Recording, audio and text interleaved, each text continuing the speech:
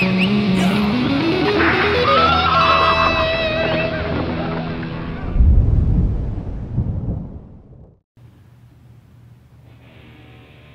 guys, welcome to a rainy day and my office edition of Trade-in Treasures. Got two cool ones that came in the other day.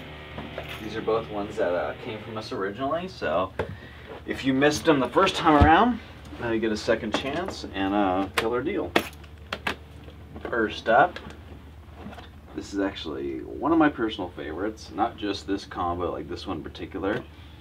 This is a 1956 Telecaster, that's what we call it. It is an alder body, quarter-sawn maple neck, one piece, and it's got the 57 style soft V neck, so really kind of nice and chunky but comfortable. You can kind of see how it V's off there, perhaps. This is a really cool color combo. This is HLE gold over shoreline green. Yeah. And I'm sorry, HLE gold over Sherwood green.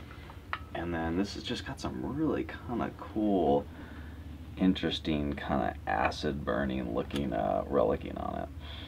Plus this little spot here is cool. The back's all nice and gnarled up. The sides, bottom even. You get that white undercoat from the Sherwood. Yeah, just a good tore up guitar. Hardly any finish on the neck, which I love.